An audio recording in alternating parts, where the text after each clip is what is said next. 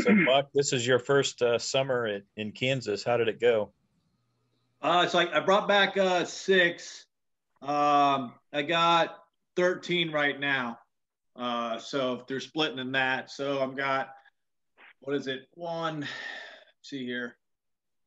Nine of them are double deeps, and then the rest of them are 5/5 nukes. I got them up to 3 high.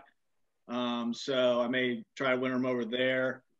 And then I think I'm going to try the single brood chamber management next year. So I'll probably split all those and requeen those and go for try single chamber, at least on some of them next year, and see how that goes.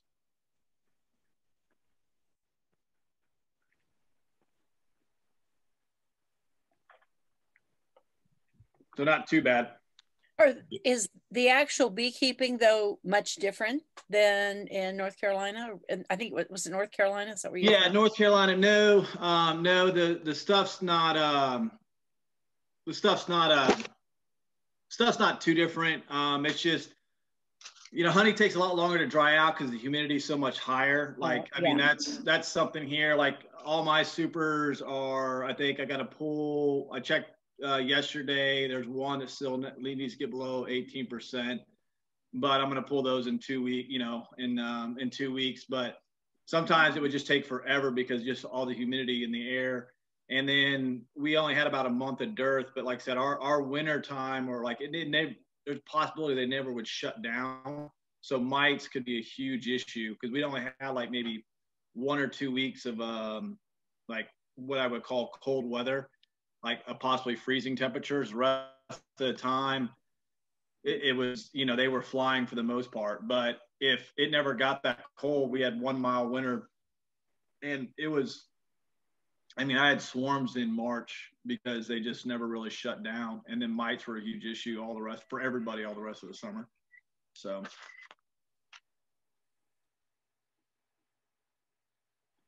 But it's just trying to figure out what's coming in and like what's going out, and, like what new pollen sources are coming in, and just what fauna is out there that I'm not used to. Yeah, you're in for a treat. Yeah, I was trying to get my mite treatments on. They're pretty low, except for I got one kind of raising highs. I'm trying to get them on by the middle of the month. Is that too late, too early, or too late here? To middle of this month is fine. Okay, got it. Because I know I'm losing about at least probably a month that I'm normal to. Because I could feed all the way up until late October for the most part. Yeah, you will probably go broodless by the end of October, middle of October. We'll see. It's been a different year. I can't really tell you what's going to happen. Okay. Yeah, I know they talked about oxalic acid on the last meeting we had, and just so everybody's own education here is, I was reading somewhere that the first freeze, if you treat within a few weeks after that, that's probably the most broodless period your colonies are going to be after that first freeze. So just kind of keep that in mind within the first couple of weeks after that first freeze.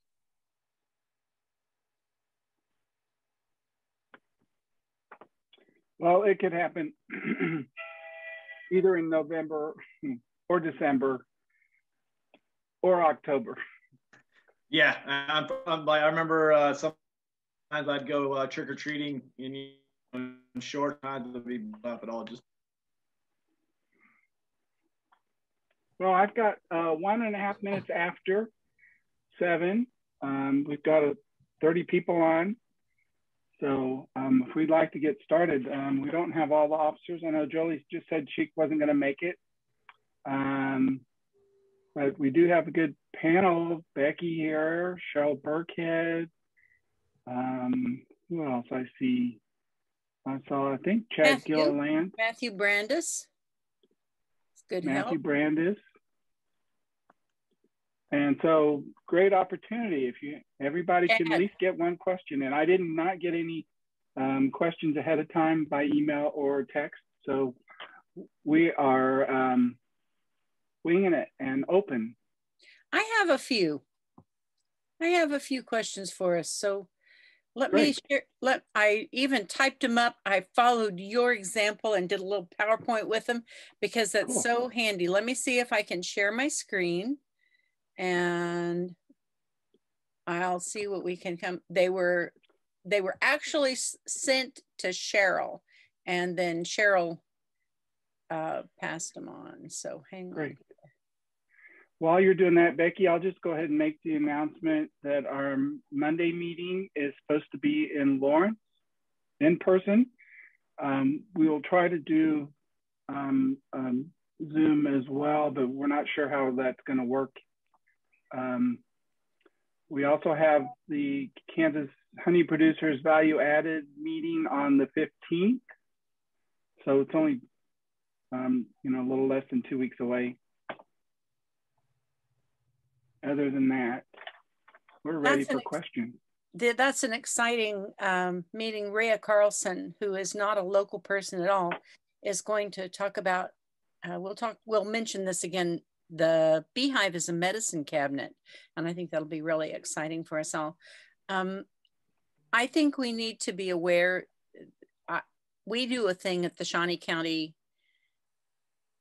Parks and Rec, and we have been warned, Steve and I have been warned that they may be changing their policies to more stringent again. And if that's the case, that it could happen, and it's like, okay, and now we can only have 50% of capacity in the building, and which might make it hard to use that building 21. We'll just have to go with the flow and see what happens. I sure hope not. I don't want that to happen for any of us. So, okay, I tried to share my screen. Can we see that? Yes. I can see it. Awesome. So, first question is from Bill Warnes, and he says, let me shut that down. It appears to me that nectar sources for the bees are exhausted, like white Dutch clover included. What, if anything, should be done for food supplement for the bees?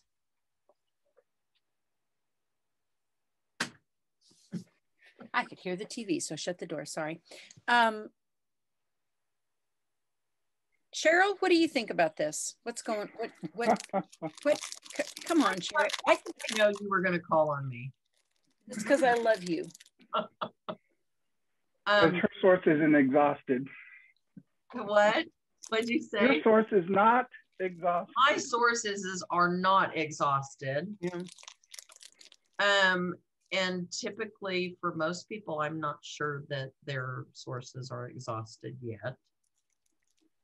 Not to the point that you'd need to feed, but I mean, you can certainly go in and evaluate your hives. But if you're having to feed now, there's something else wrong, in my opinion, or you got a weak hive that something else is going on.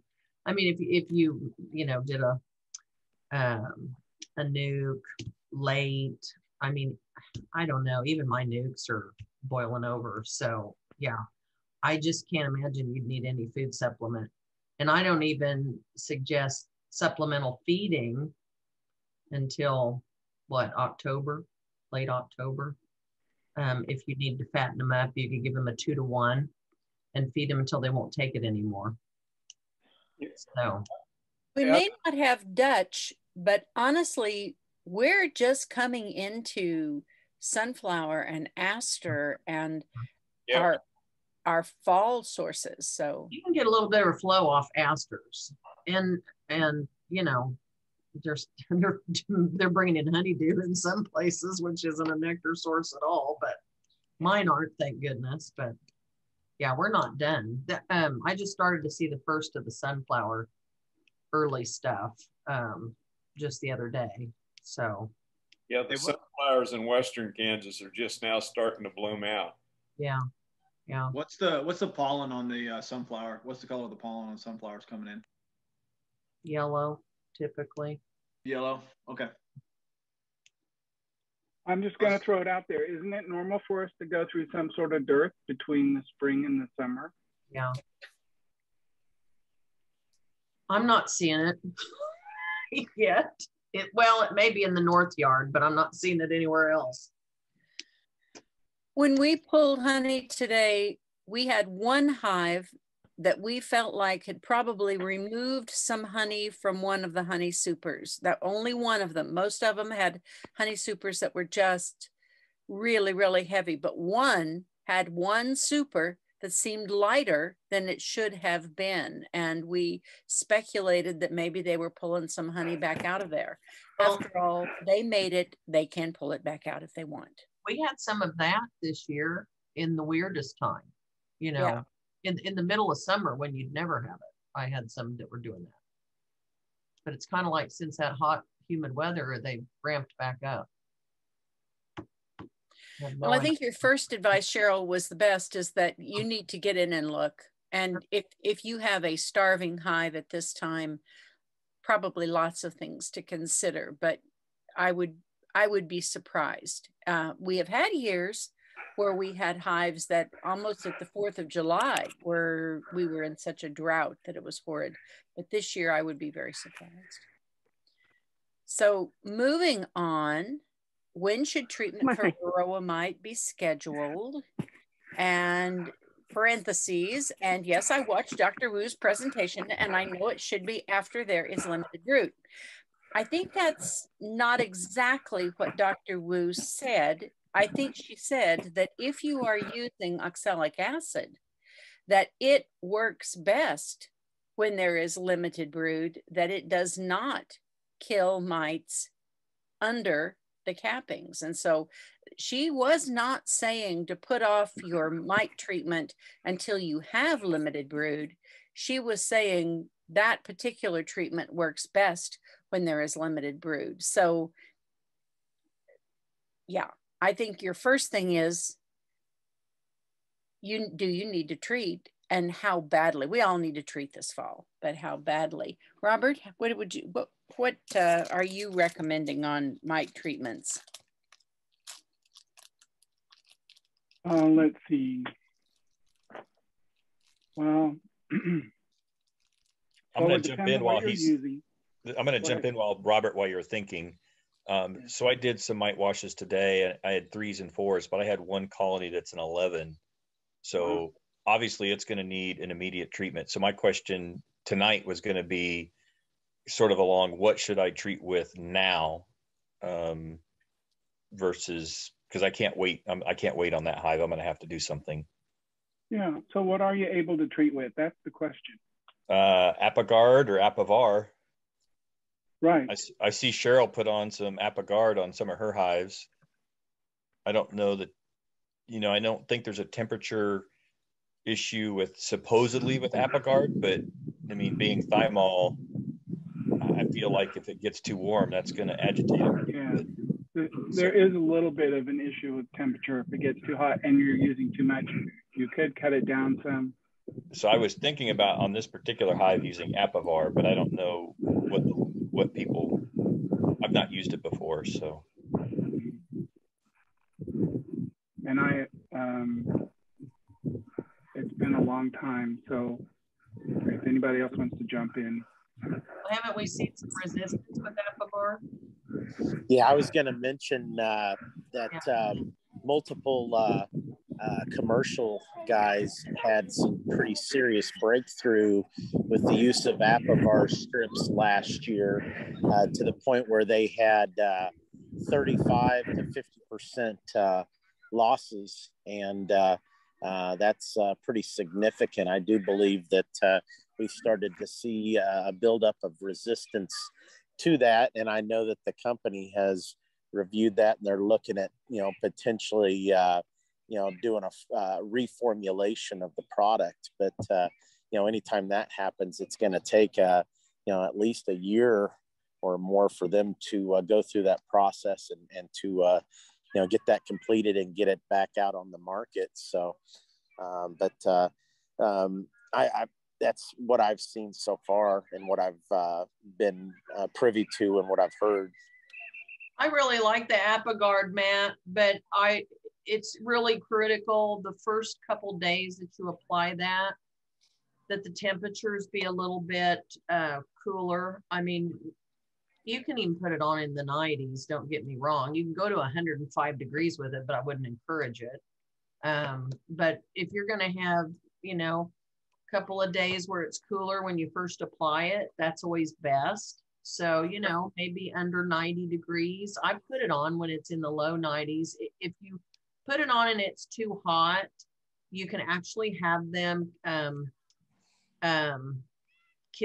they'll take out brood. They'll destroy brood on you. You'll find they're kicking out brood out the front entrance, which you really don't want them to do. You can put it on half strength. I don't usually do that, but you know, so I put it on when the temperatures were in the 80s. It's going to ramp back up to about 90 by the weekend, but we have, you know, less humidity and cooler temperatures. They'll be fine.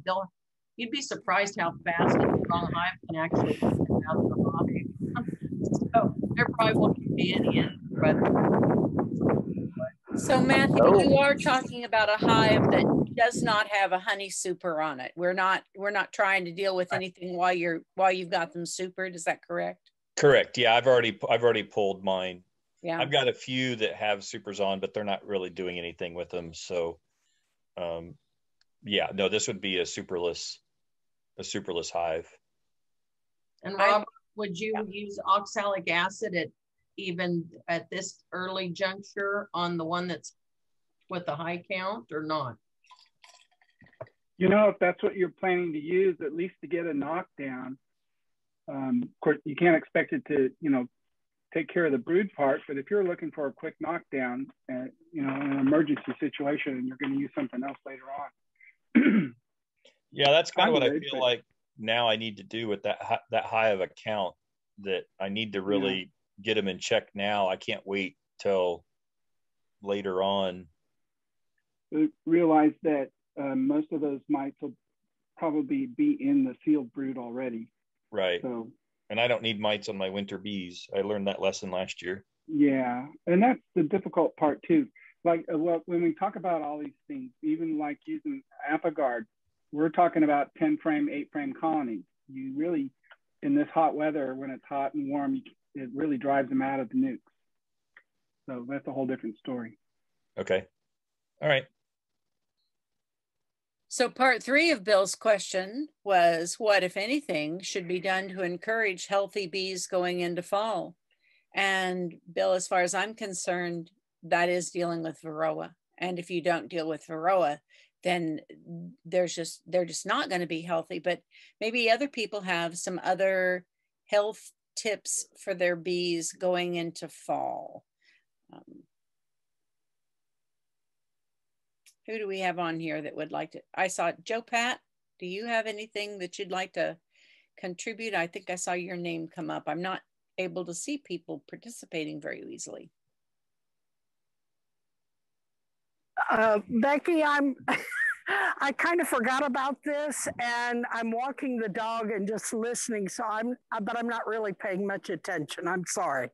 I'm just shocked. You and your dog have a good walk. That's awesome. We're almost back home, but I'm sorry. Oh, no That's problem where that at all, heavy breathing Joe. is coming from. That's where all the heavy breathing's coming from. Joe's out exercising. That's cool. You and your dog. That's a good thing. So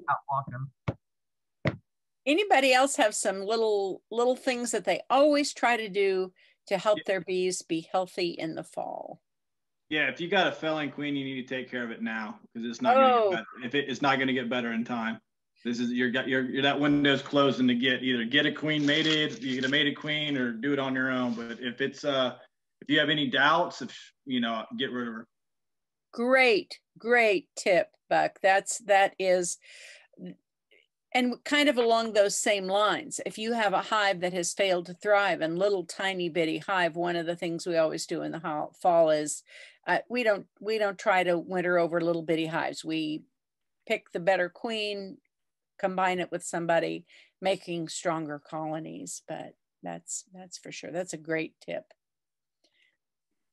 Okay. Well, Bill, thanks for the conversation. And if Bill, are you on here tonight? I did not see him. No, I'm here. I was a little late, but I heard. So well, good. Well, I hope that that helps. I hope we answered most of your questions. Anything that you need clarified? Since I got on a little bit late, did someone comment about whether it's the time to start giving them a supplement? Because I don't have anything on my property that except for my cucumbers that they can get nectar from. Well, you really need to look at that 2 mile circle. And we were talking as a group about how we're really surprised if you're having that strong of a dearth. We're right now on the edge of sunflowers and asters and our good fall floral sources. You need to get into that hive and see what's actually in there, because if they're starving right now, you probably have something else going on. And maybe that should be it. They're right at this point in time. Most of it, nobody said, oh, I'm feeding my bees because, unless it was an extremely late swarm or a little bitty nuke you got late or a split or something that you know started late. Did I paraphrase that, Cheryl? Uh-huh. Okay. Well, thank you. That's very good. Now, what I did give to them was a lot of honey from last year because I lost my hives, but I had a lot of honey. And so they've got a lot of honey in their hives that I gave them. And that answers my question. So I guess I better get into the hive and do what you said. And the other thing is that I watched Dr. Wu last time, and I think it's a little early, isn't it, to be doing anything with varroa mite? Well, yes and no. If you, Matthew Brandis talked quite a little bit about, he has a hive that he was doing mite checks on, and he saw one that has 11. His mite count on his mite check was 11. And so we were talking about appropriate treatment for that now. That kind of numbers, you don't want it to go any further, because right now our bee populations are going down. And so the number of mites per bee is going up. So yeah, if you've got high numbers, take care of it. But I think, Robert, aren't you the Labor Day person? If you need to be thinking about treating about Labor Day? That's my goal every year, is to try to get my honey started for sure, taken off by Labor Day. And that's what I tell other people, especially hobbyists. I've got a few more hives, and sometimes it takes me a little longer, but I'm pulling honey starting this week. And my goal is to get done by Labor Day and start my mite treatments and treat yard by yard. Yep. Sounds good. Okay, Thanks, I thank Bill. everyone. Thank you. Okay, this is from Dan. And I think I saw that Dan is on here. And Dan says, I have a super on my hive that's about 70% full as of 2 weeks ago. Should I wait until September or October to extract the honey, or do it now? Chad, are you still with us?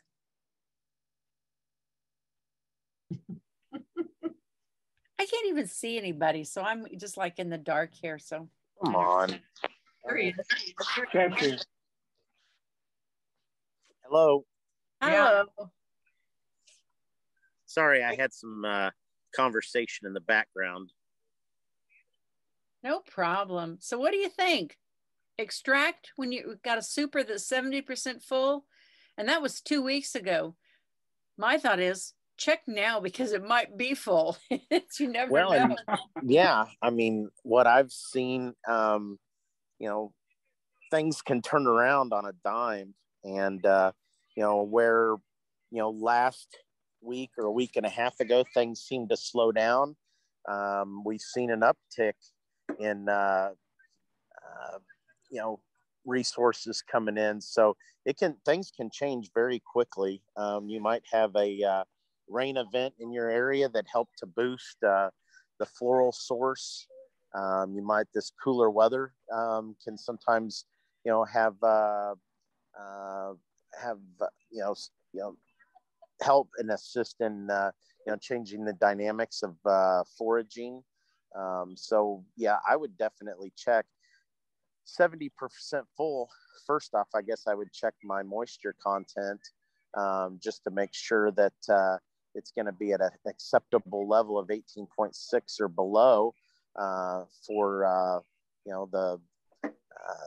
just the quality of the honey, that you don't have the fermentation process. If you leave it on, the one thing you have to gauge that against is what are your mite concerns and what are your mite issues, because in our area the concept of get your first treatment on by the second I'm going to go to August Aldi. is kind of a rule of thumb that I've always been taught. So we take that under advisement and take that under consideration when we need. I guess we need. Sorry about that. She keeps unmuting herself, and I'm trying to keep her muted. Go ahead, Chad. No problem. Did that answer your question there? Dan, if you want to chime in on that, you're welcome. I'm going to have to make. Yes, it does. I will say that, Becky, I sent you another email today, and actually I checked the super and I was incorrect. I said it was about 70% full 2 weeks ago. Actually, it was about 50% full when I checked it today. I think I over-exaggerated, to be quite frank. But so I guess my question is now, with it 50% full, should I wait till September, October to extract the honey? I definitely would. At that time, you're not going to hurt anything by leaving it on the hive. And so up until that time when you're ready to do, I need to treat for mites, I need to get, if you should say, I need to treat for mites now, take it off. You can throw it on a different hive. This one's got just some honey in it. I'm going to put it over here while I treat, do some things like that, manipulations. But there's no reason to. We will do our last honey pull just about the time we have first frost. And it varies. It varies from year to year and hive to hive. And you kind of learn to look at that and what you're going to, this hive's still working, this hive's not. But I think you'll be fine, Dan. So I would definitely leave it. We have another question about honey supers that maybe, I think it's 2 over. We'll get back to that. So thanks, Becky. Thank you. Thanks for contributing it. So this is from James, and James said, a beekeeper here in Atchison County is preparing to move to Florida, and he wants to take his bees with him. Should he have the health of his bees certified before he moves? If yes, who is the proper authority to do that? Anybody got an answer to this? Yeah, well, first of all, he needs to check. He needs to check, since I just got done doing this, he needs to check if Florida requires you to have an inspection coming into the state. Exactly. And once if that's a yes, and I believe there's a thing on the agricultural website to get it done, because I was checking if Kansas needed it to come into the state, but they did not need it coming into the state. So Kansas does not have an apiary inspector. This week, on Thursday, Steve and I and a couple of Kansas beekeepers are going to go talk with a guy named Mike Beam, who is the Kansas Secretary of Ag, and we're going to go talk about honeybees listed as specialty livestock. So when Kansas Ag looks at honeybees and what we do with them, they think we're like goats. That's it. We're goats. Llamas, goats, peacocks. Yeah, that's what we are. So we really want to talk to Mike about the value of bees. And I understand that K-State has just recently hired somebody that may be the person to fill that niche. And I looked for their name, could not find it. So I'll have to get back with people on this. But I think it's going to be somebody that's in a similar role to what Gary Ross was back when he was our apiary inspector. Somebody who is going to be mostly plant disease identification, but will also do some things with honeybees. I guess I want to know what their qualifications are, where they're at, what they're doing. But my advice to James when he talked about this was talk to his ag extension agent, because we have two things going on here. He's the person that would help direct you if there is that person available. And second, letting people know we have need. If we don't continue to say we have need of an apiary inspector type person, they'll just go, oh yeah, well, bees aren't really important in Kansas and we don't need to know about that. So that's one of the things we're going to talk about when we go visit with Mr. Beam this week. I'll let you know how that works out. I think. So Becky, I just did a quick Google search. Yes, Florida does require a certificate of inspection on all shipments moving into Florida from outside the state. This certificate is to be issued by the state of origin. So I guess the bigger question is who is that in the state of Kansas? We don't have anybody. So they don't need it. I'm joking. Well, yeah. Cheryl, did you have a comment? The sad part of my question is that it was the county agent here in Ashland County who asked me, where do you get bees inspected? He didn't know. Awesome. That's so good. It's just okay. I will try to get back with you, find the name of this new person that's with K-State. It's going to do plants and hopefully do a little crossover into bees. That's what Mike made it sound like, this Mike Beam, that there would be somebody that was going to at least fill that role partly. But they have admitted they do not really have an apiary specialist. That's why we do so much with University of Nebraska, because they do and we don't. So yeah, we'll get back to you on that. When I answered James by email, Jim Kelly, I know, has dealt with this before, and he will help you traverse this if nobody else will. I can't remember who Jim used to say that looks here in Kansas. But Jim really says what? Well, I can't remember what Jim Kelly used to say for who inspects here in Kansas, and they really don't know anything about bees. They're just looking for anything grossly wrong. Well, Sharon Dobish did a little bit, but she's not in Kansas anymore. Yeah. And Raymond Cloyd, I believe, may have filled that niche a little bit, but he's really not a bee expert. He's a chemical expert. So, yeah. Okay. Specialty livestock.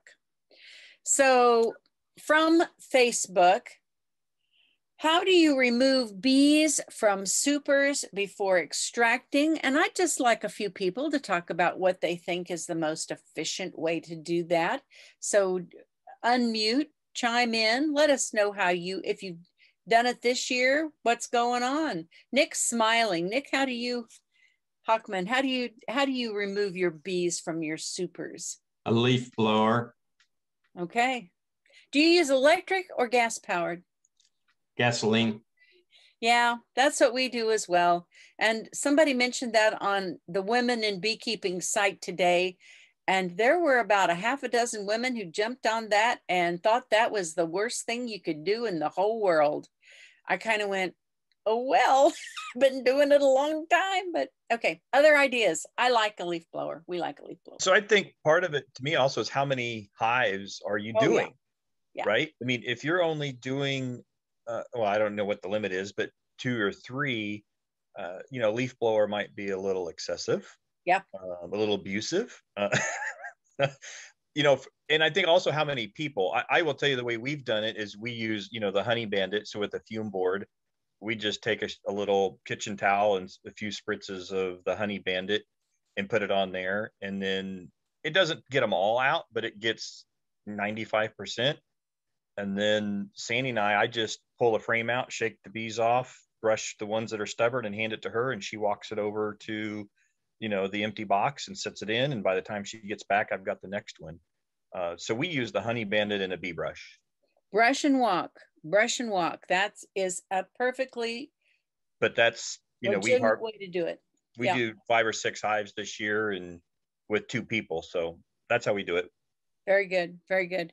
I think people think that using the leaf blower is extremely hard on the bees. And I will tell you that it surprised me the first when we started doing it.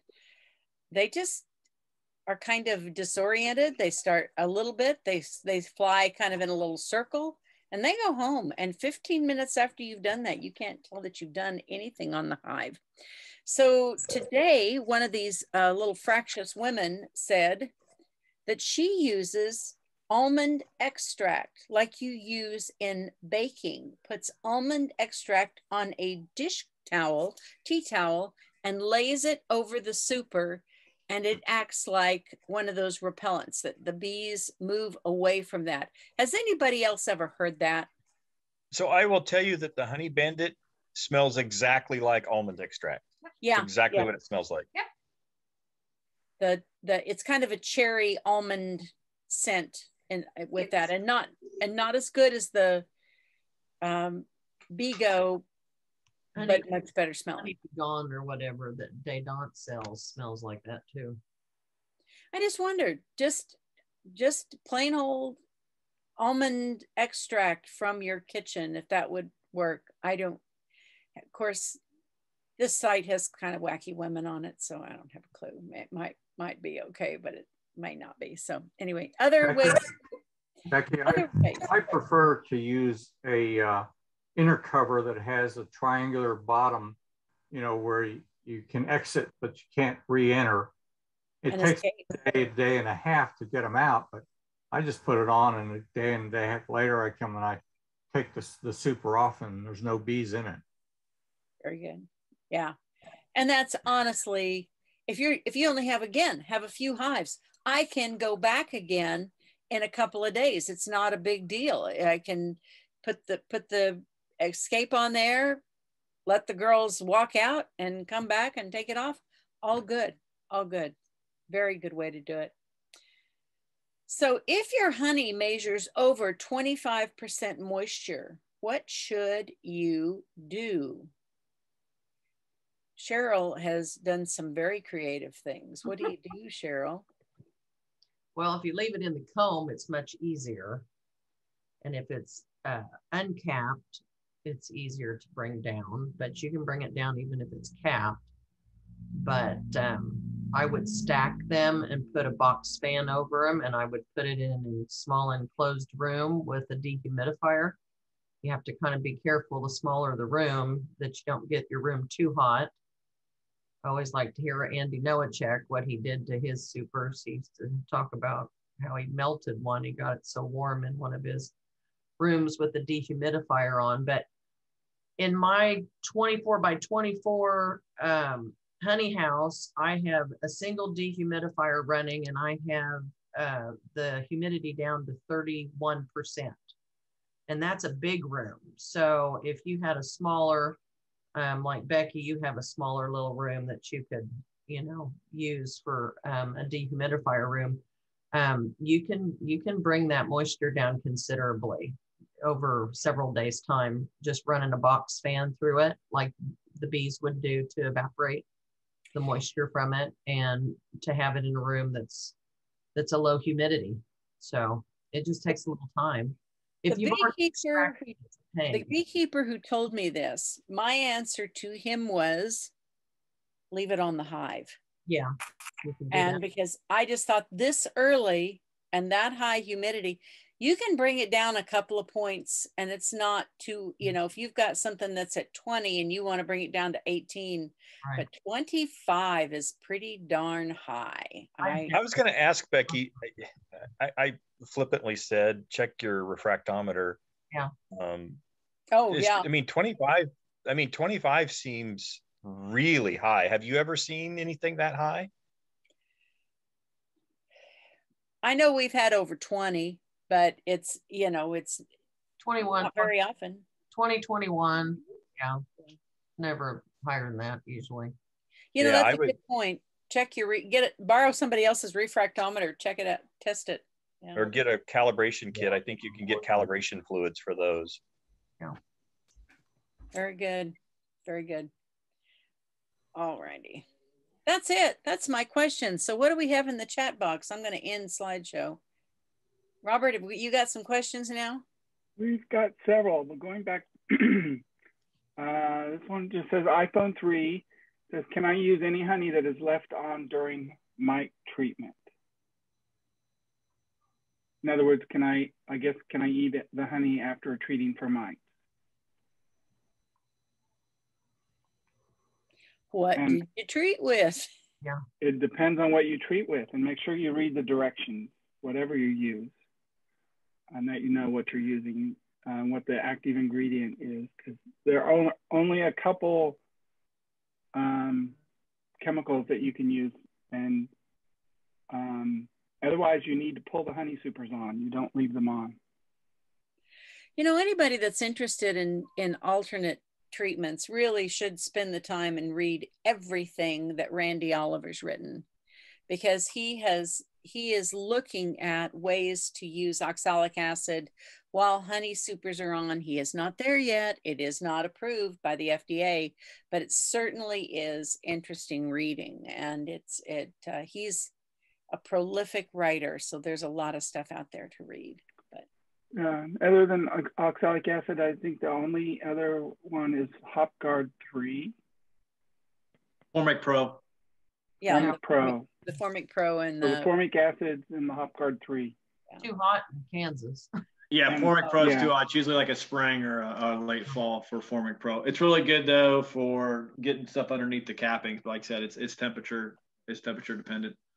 But it will kill bees. It'll do bad things if you don't watch those temperatures. For that reason, I don't use formic acid at all. Yeah. It'll send your nose hairs too. First time you use it, I tried it once. Nice to know. Yeah, it's strong. Oh man. Yep, I tried it once. 1 year. Let's see. So the other question was, same person. I found bald brood today. What should I do? Do a mite wash. Exactly. Mite wash. Do a count. There might be other reasons why you may have bald brood. Generally, it might be mite issue, but there might be something else going on too. And then Crystal Barkley asked, I have a question about my queen in a super. I am a super new beekeeper. So Crystal, would you like to add anything to that, or you're just saying you found a queen in your super? Did you use a queen excluder or not? Most of us recommend using queen excluders. And if you have anything, chime in if you're still on.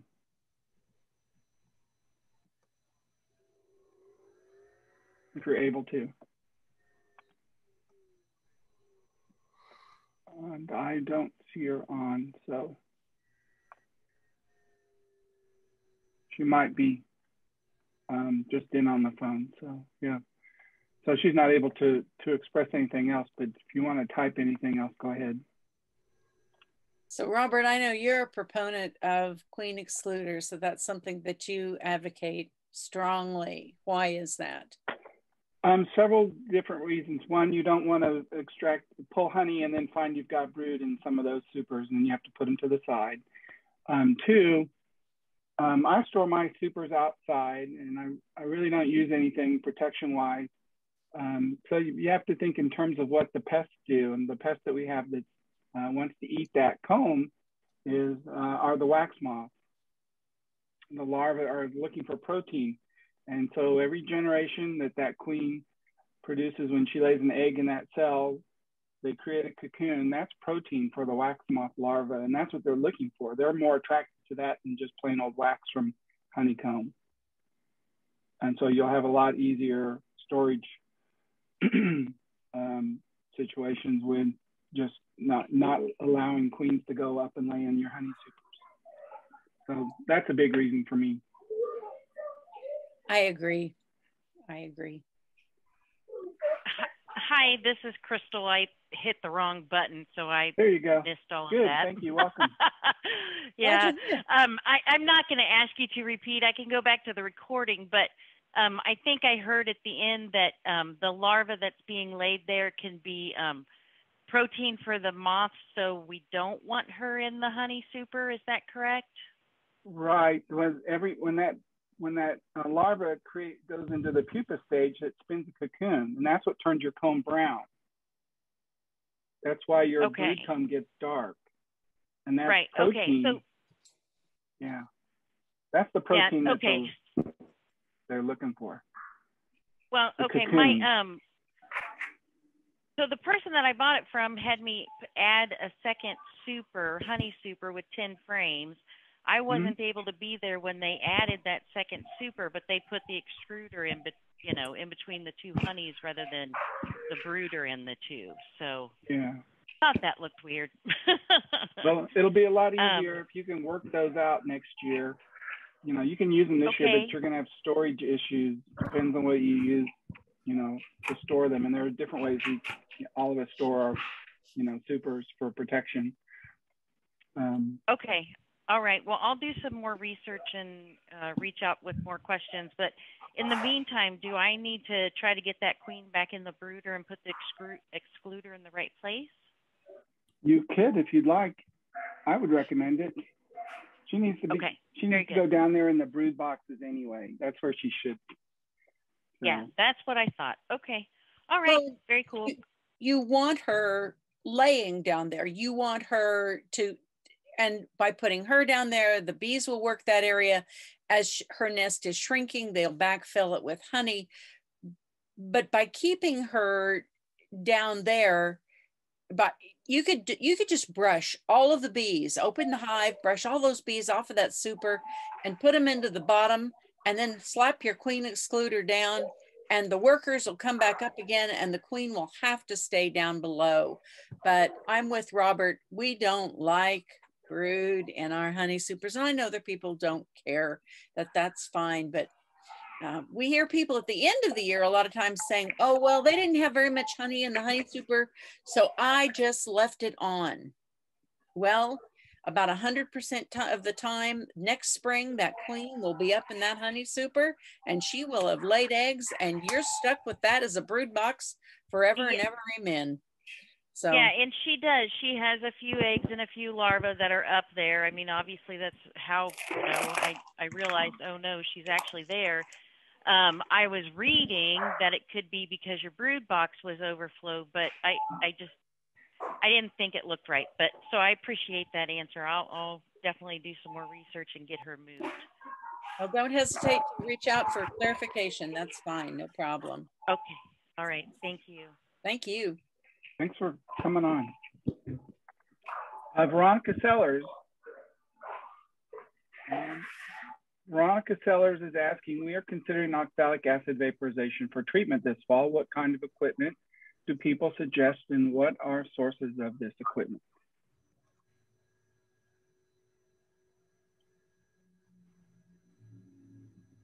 Question for Everything got quiet.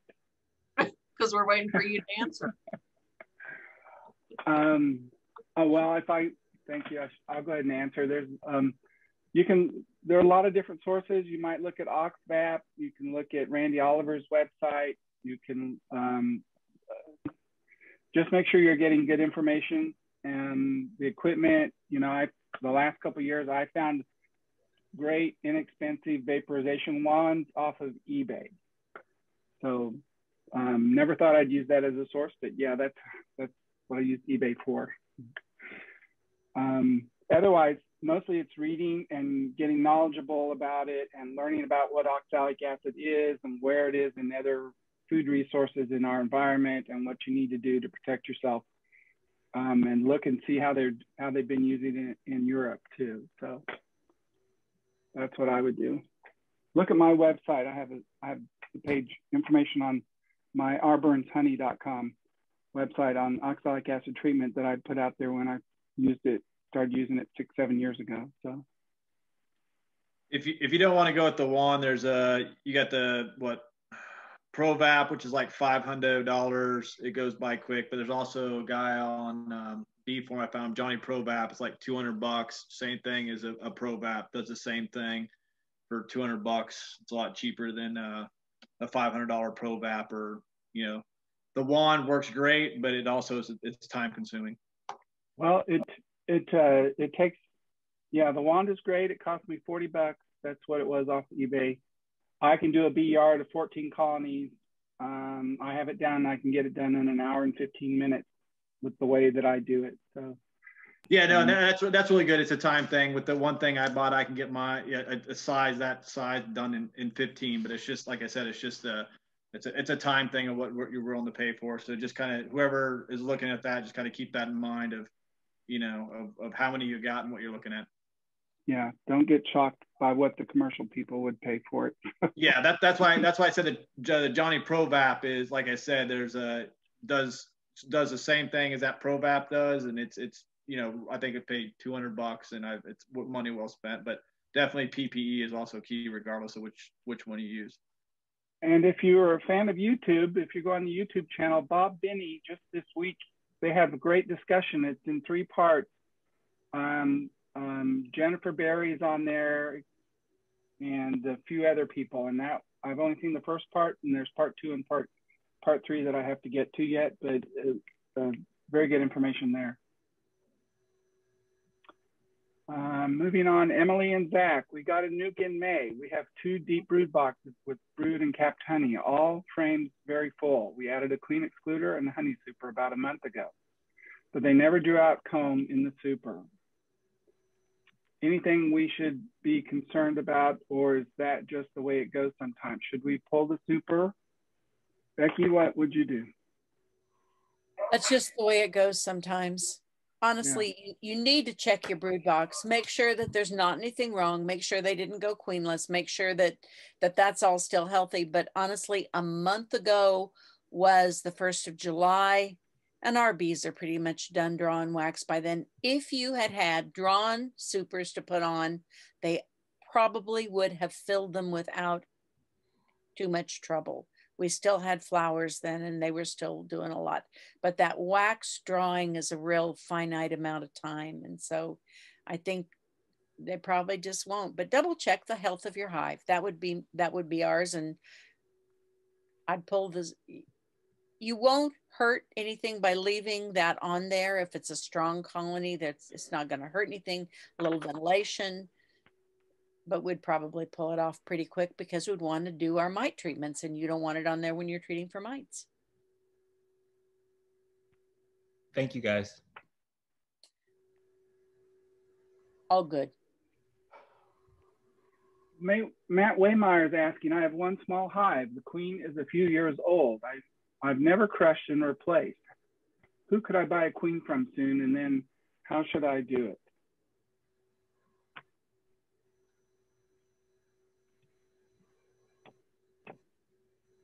Matt, are you sure that queen's been there for a few years? That'd be my first question. It seems like with, every year they've probably swarmed and you've got a new queen.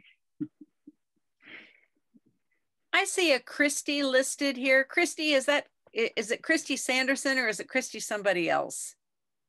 Christy's here, I saw her. It's me. You sneaky person hiding without your last name on there. So Christy, what do you think about the queen question? I'm with Bob. I think it's probably not your same queen. It's probably swarmed, or superseded due to age if they didn't swarm. But if you feel you need to requeen it, reach out to some local beekeepers that do some queen rearing, or sometimes beekeepers.com has queens this time of year in the area. Very good. Yeah. I evaluate the queen, see what she's doing, see how she looks.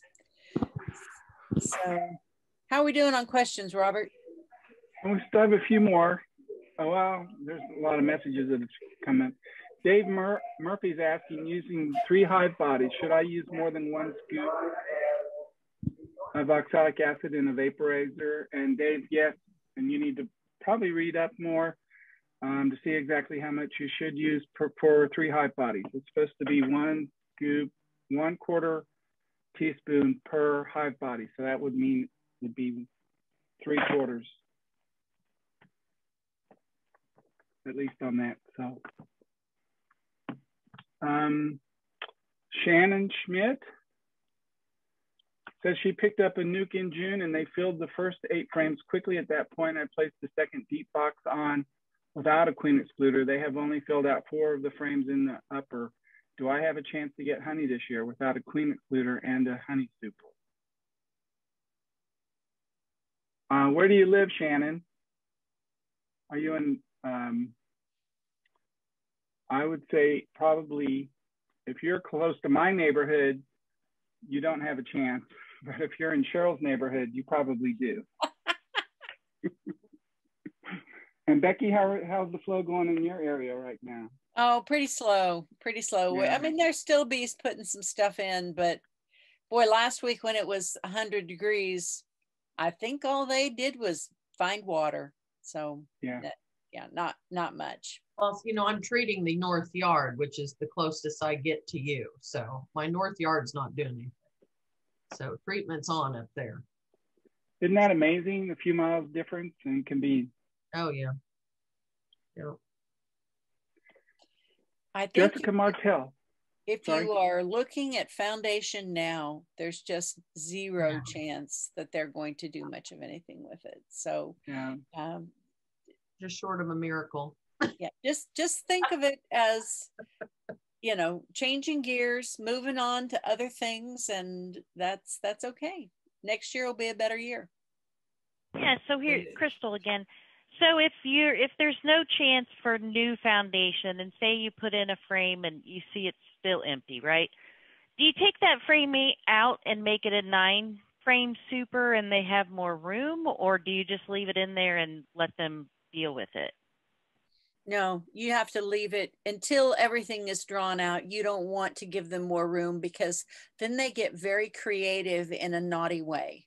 They do things that you won't like at all. They'll build comb in wackadoo ways. And so until they have everything drawn, you need to keep 10 frames in every box, which seems kind of counterproductive, but yeah.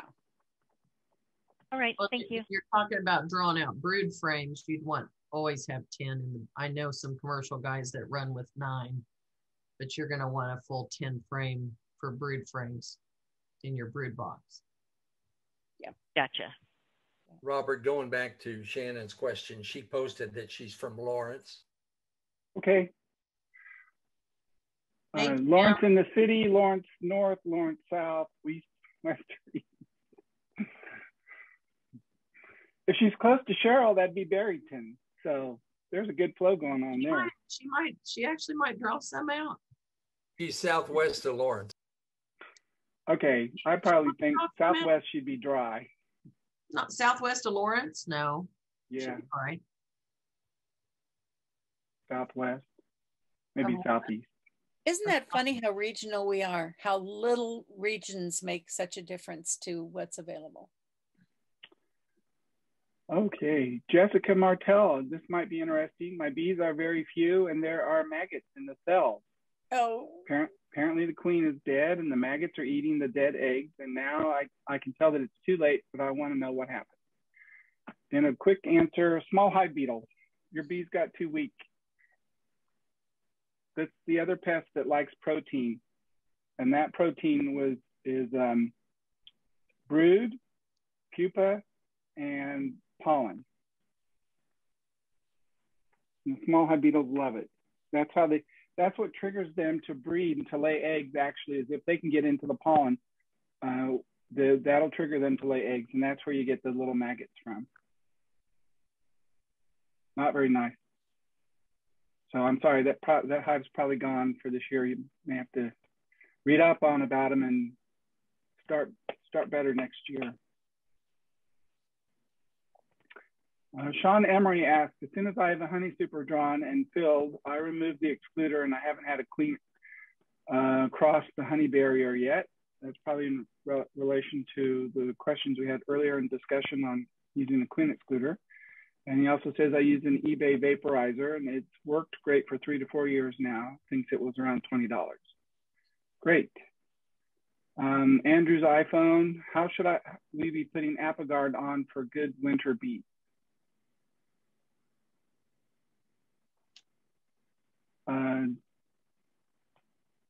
Let's see.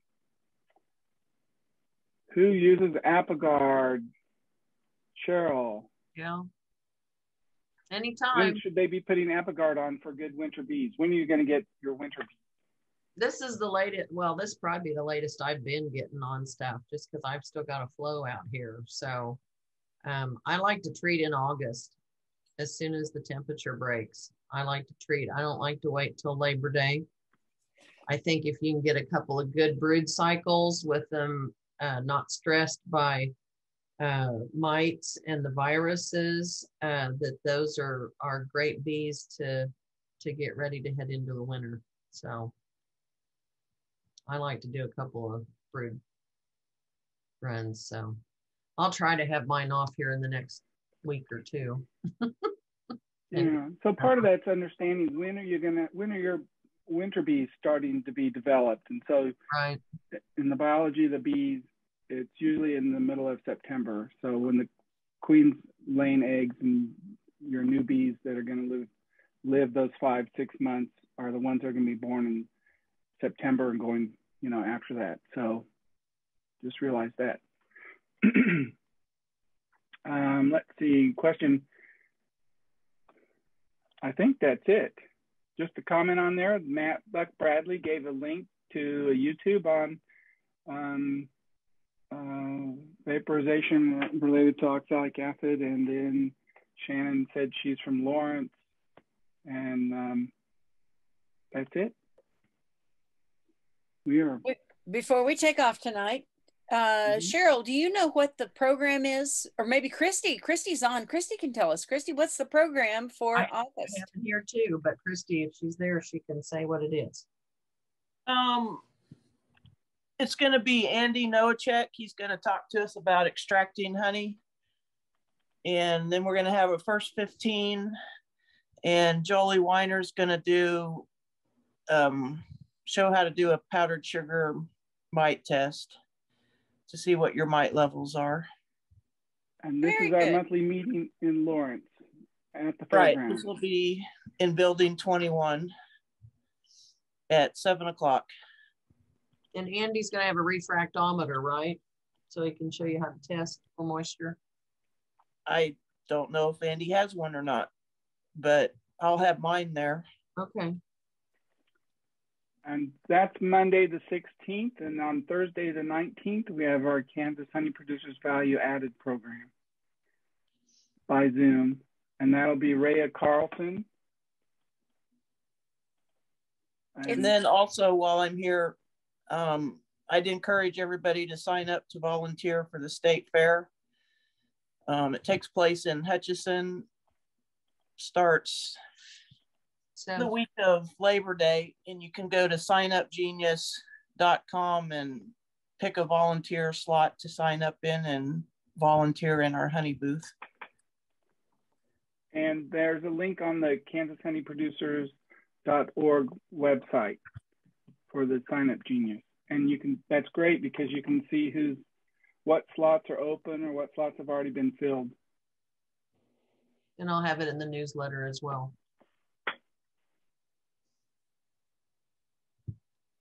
That's all exciting. Yeah, I'm anxious to hear Rhea Carlson. Rhea is being brought to us by the Kansas Honey Producers. The Kansas Honey Producers is doing this. They're sponsoring it, so it's free to you. You do have to register, but then you get a link, like a Zoom link. She does apitherapy, bee sting therapy, but she also does pollen and propolis and all kinds of things. The hive is a medicine cabinet. So we've heard her speak before. She's come to Kansas before. She's fun to listen to. So I hope everybody will tune in. She's a great gal. So anything else for the good of the cause? If not, Robert, I bet we're done. We're at 8:01. Yay.